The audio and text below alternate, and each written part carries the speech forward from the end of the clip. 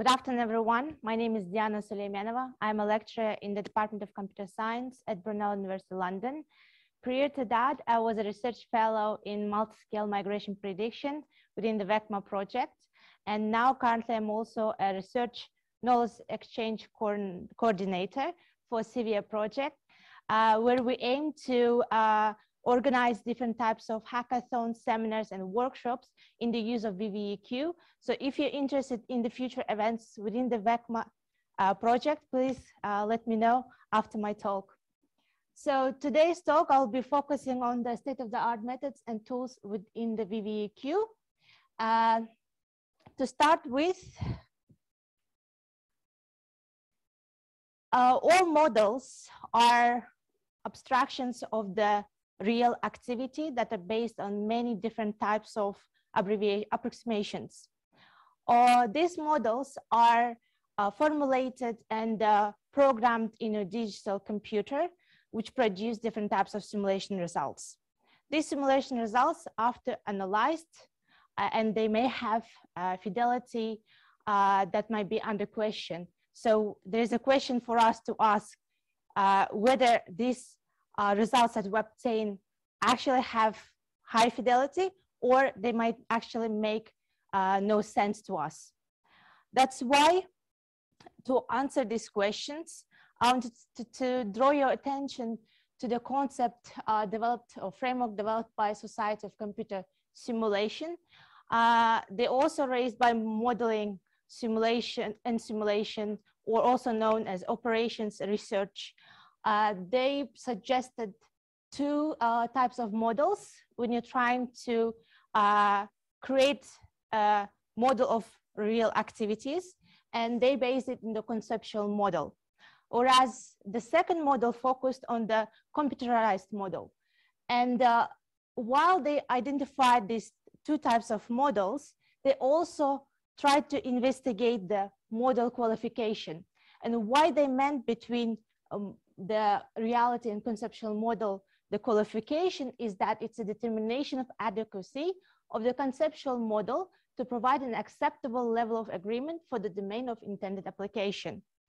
Whereas the main focus was to define verification and validation that they wanted to understand that exists within conceptual model when you're trying also to computerize your model and obtain some kind of results. And how they defined verification is that verification deals with the relationship between conceptual model and the computerized model, whereas validation deals with the relationship between the computerized model and the reality. Of course, there are many other definitions that exist that, for example, SME guide provides us. But the important aspect within this is that we should not forget about the uncertainty quantification. When we're trying to understand what is uncertainty, in the most literature, there are two different types of uncertainties that come along. First is the aleatory, meaning that uncertainty due to inherent randomness. What it exactly describes is that it is the natural variability of quantity of interest that you're trying to understand within your model.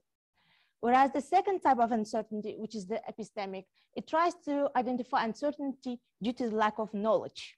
So any type of knowledge, it might have some kind of lack, and it also potentially reducible by acquiring more knowledge. So after defining these two different types of uncertainties, what we can understand is that in the literature by Oberkampf and Roy in 2010, they defined 3 steps that can be applied when you're trying to use models and try to run different types of simulations. And in identifying uncertainty, these 3 steps are, first is when you try to characterize the source of uncertainty. Which kind of uncertainty do I have within my model? Whether it's the first one or second one, or it can be a combination of both. Also, after you identify the type of uncertainty you have within your model or in your input parameters, what you try is to propagate your uncertainty inputs within your uncertain model that actually provides uncertain outputs that actually reflects to the analysis where you're able to achieve by ensemble of cumulative distribution functions, or you can have different types of sensitivity analysis, such as Sobel indices, for example, to achieve the results that you want to obtain. So within the EQ or VVUQ area field, there are different types of tools that can actually help you in understanding how you can identify within your model the uncertainty quantifications. So here, for example, in the table on the right-hand side, you can see that there's a list which are prominent tools that exist. So I'm going to view a number of them, which is Dakota, focusing on optimization in DQ, and also general purposes uncertainty propagation, surrogate modeling, and sensitivity analysis, model calibration. So it provides different types of analysis that you can apply. Whereas UQ Toolkit, it's a set of different components and tools that are available to quantify uncertainty. And it allows you to run surrogate models and then achieve, analyze sensitivity analysis, and then also the additional aspects within the UQ Toolkit. These both tools were developed in the Sandia National Laboratory in the US, whereas UQPy is a uncertainty quantification with Python. It's a package provided by within the Python that you can actually use within your simulations to understand the uncertainty within your model. The key aspects within the UQPy is that it has uncertainty propagation and stochastic processes. And it's based on Python language, as I mentioned earlier. Another tool that I want to mention is the UQ Lab. And the UQ Lab, it's a MATLAB-based tool. And if you think about it, there are other tools that are here, which are developed in R, Python, MATLAB, or C++, or other languages can be used as well.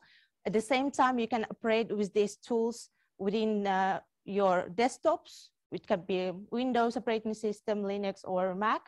At the same time, you're able to run on the supercomputers. So in relation to the UQ Lab, is that the main purpose or general purpose of it is the uncertainty propagation, surrogate modeling, and sensitivity analysis. So if you think about it, they all have similar aspects that they want to achieve. But today, I want to draw your attention to a different tool, but also focusing on the VVUQ. So the main tool that focuses on UQ analysis is, the EasyVVUQ, and focusing on validation and verification is FabSim3. These two tools were developed or are the components of the VECMA toolkit. VECMA toolkit is a toolkit that was developed within the VECMA project that we worked in the last 3 years. So to give more details about the EasyVVUQ, EasyVVUQ stands for Verification, Validation, and Uncertainty Quantification that aims to make it easy as possible to implement advanced techniques for uncertainty quantification for existing application. So any application user are able to download using PIP, the EasyVVUQ software, and able to run UQ analysis or sensitivity analysis. It primarily focuses on non-intrusive UQ techniques. What it means that you don't have to, when you run your model, you don't need to make the various changes. The main aspect is that you are able to quantify uncertainties and analyze the uncertainties or parameter sensitivities.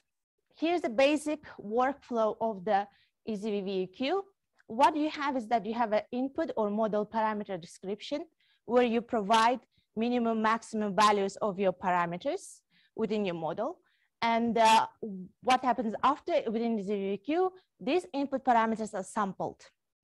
When you try to sample, there can be different types of sampling methods that are also included in the EasyVVUQ. I'll describe them in the next slide. And then after sampling, what you're able to is to create an ensemble of simulation where you can run these different types of parameters with different propagated numbers, and you can execute it. After execution, you're able to obtain your results. So you're able to post-process and analyze.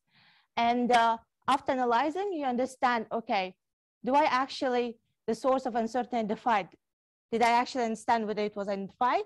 If it was, then you stop your uncertainty quantification analysis. If it wasn't, you go back to sampling and perform the same set of steps again. In relation to EasyVVQ sampler methods, there are, at the moment, we have Monte Carlo, quasi-Monte Carlo, polynomial closed expansion, stochastic collocation, adaptive stochastic collocation sparse grids that Wouter mentioned today. And there are more other methods that are in the plan to be added. All these methods can be used to calculate Sobel sensitivity indices. And as you can see in the graph on the right-hand side is an illustration of how Sobel indices are identified. Again, this graph is very familiar to you as you've seen it in the previous presentation. What you have on the x-axis is the number of simulation days that you have. On the y-axis is the Sobel indices ranging from 0 to 1. And you're able to use EasyVVQ when you obtain your simulation results and visualize your results by seeing all the output results that you have per parameters. You're also you're able to plot the most important or influential parameters within your simulation. And you can also visualize each single parameter, how there's Sobel indices within these parameters. In relation to the enhances workflow, so EasyVVQ is integrated with the rest of Python-specific infrastructure, and it accesses through the wide range of sampling approaches using QSPy. It adapts user existing code via extension of encoder or decoder classes. What do I mean by that is that here you have the sampling, another workflow demonstration of the EasyVVQ here. You have the sampling of your input parameters. We're able to encode within the EasyVVQ the number of parameters that you have and what kind of ranges you want to use. That's stored within the EasyVVQ. After you encode your input parameters, you're able to execute, which is afterwards decoded, meaning that all the output that you achieved are actually stored within the campaign database within the EasyVVQ. And from that campaign database, you're able to take your output and analyze and obtain your results. Understand which input parameter actually influential to your simulation output. In relation to the EasyVVQ, now the main point just I wanted to highlight is that it minimizes boilerplate code requirements, meaning that you don't need to make big adjustments within your application or within EasyVVQ in order to understand or to implement the UQ analysis. So we try to minimize the setup overhead for each application user. Also, it takes care of bookkeeping, meaning that you can create different types of folders within EasyVVQ. It can store results, as well as it collects all the meta info in the database. So one of the things that Wouter was mentioning, when the number of samples with polynomial orders expanded, EasyVVQ has capacity of storing these results as well as to analyze them.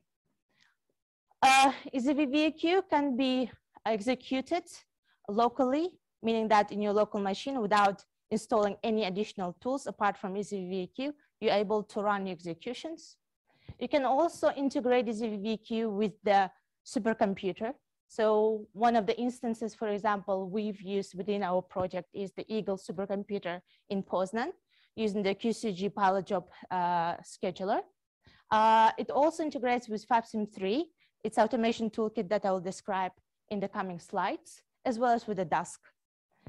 Another main advantage of using EasyVVQ is that you're able to execute it on cloud HPC using Kubernetes.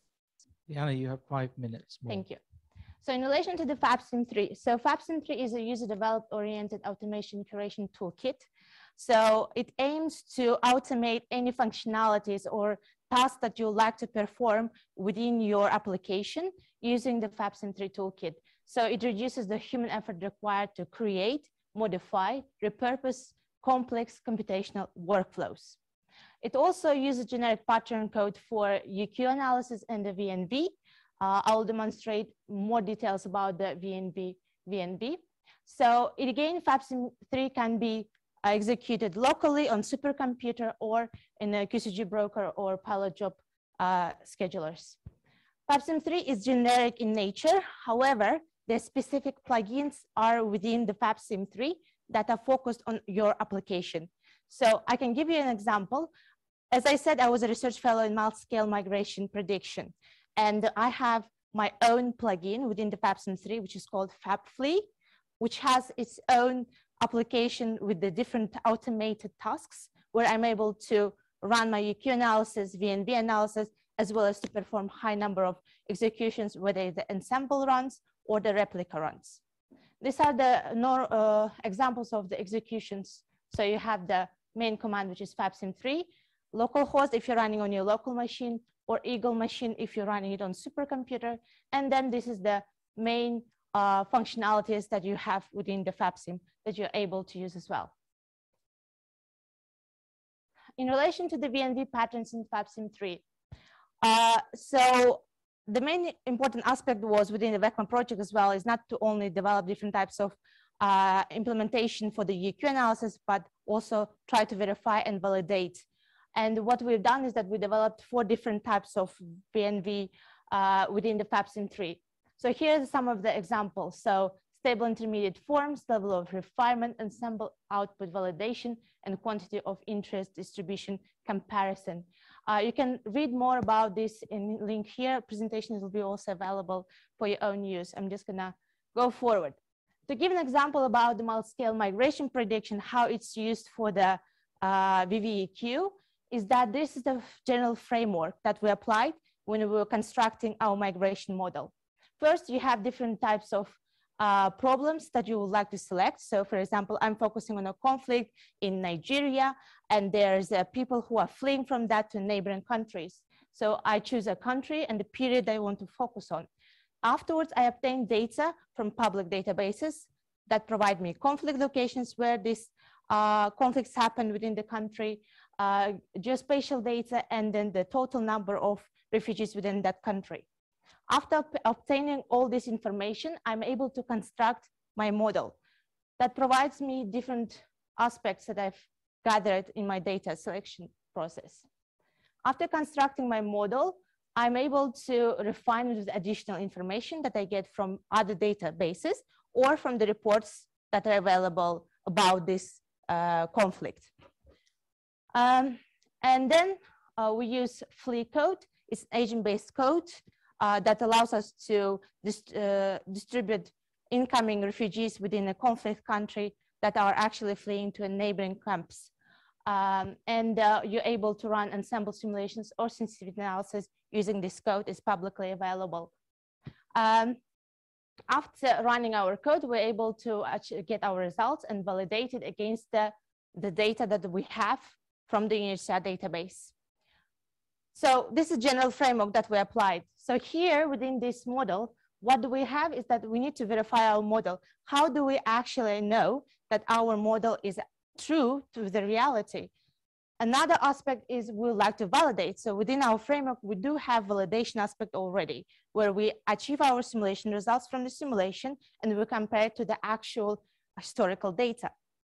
And then the UQ part is within our input data that we obtain, as well as in our simulation execution. So how our simulation output is impacted by the input parameters that we have, or the key assumptions within our model. And this is a general VECMA migration tube map, where we are able, using the migration application, to integrate with EasyVVUQ and FABSIM3, and we're able to run on a supercomputer using QCG pilot job, or we can actually use FABSIM3 and directly integrate it with the supercomputer. Or there's another option. You can actually use migration application, run different types of simulations, for example, ensembles, replicas within the FABSIM3 and execute it through the QCG pilot job. Another aspect is that I showed you different types of validation and verification patterns. And you're also able to do that within the FABSIM3 by running using the QCG client or QCG broker. QCG client, broker, and QCG pilot job, they are the schedulers that are available. within the Posen supercomputer.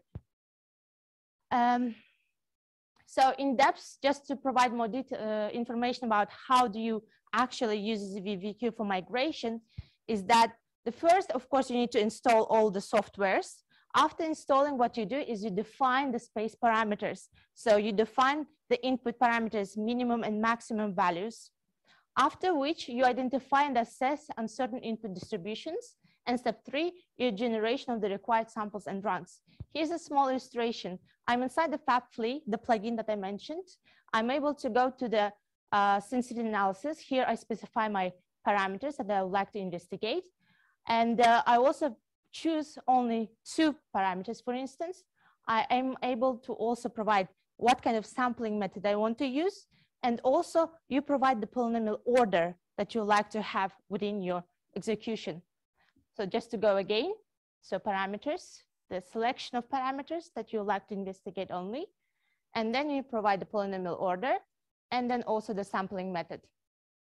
And then after you execute it in the, you execute and you get your results.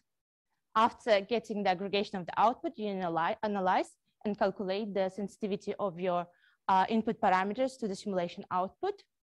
And also you explore and visualize, update database. If you have any issues or you're not satisfied with the output result that you obtained, you go back and you perform your analysis again. To demonstrate, this is my couple of last slides.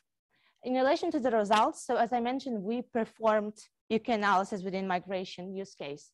So as you can see, we've done 2 different types of analysis. First is sensitivity analysis based on dimension reduction, where we use 6 and 7 different types of parameters. And we used polynomial chaos expansion as well as stochastic collocation with polynomial order of 2 and 3. Here you can see the polynomial order of 3. 3 for 7 parameters. And we had more than 16,000 runs. And you're able to see again within the visualization I mentioned, you have the simulation days. And then you have the Sobol indices.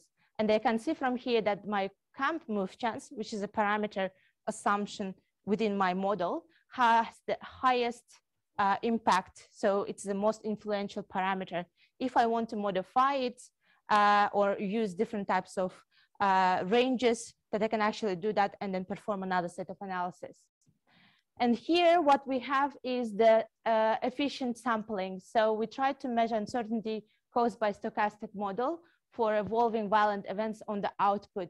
So we also worked on different types of propagation of conflict events that can happen in the future. And we try to analyze how this actually affects, and we try to visualize and understand the uncertainty quantification within that. In relation to the validation and verification analysis, what we did perform 2 types of analysis. So first is the level of refinement, where we investigated Sobol indices for each parameter with different polynomial orders, as you can see here on the left-hand side. So we use 3 different parameters, and we try to understand, do they converge over time? And also we've tried to investigate the ensemble output validation. So since our model is agent-based model and stochastic in nature, we run the same model more than 10 times. So there's a fragment of some of the model outputs that we got for our validation. And as you can see, they're all different values, but in the end, it provides the total mean for whole simulation runs that you have. So that's all for my talk. Thank you for your attention. Thank you very much, Dinah. As you know, Peter has had to dash off to an unmovable appointment, but he will be back tomorrow and Thursday. So I will just work with Dinah just to field a couple of questions now. And what I'm suggesting is, because we've gone a little bit over our timetable, is that we try and do our sort of discussion Q&A last bit to finish the day.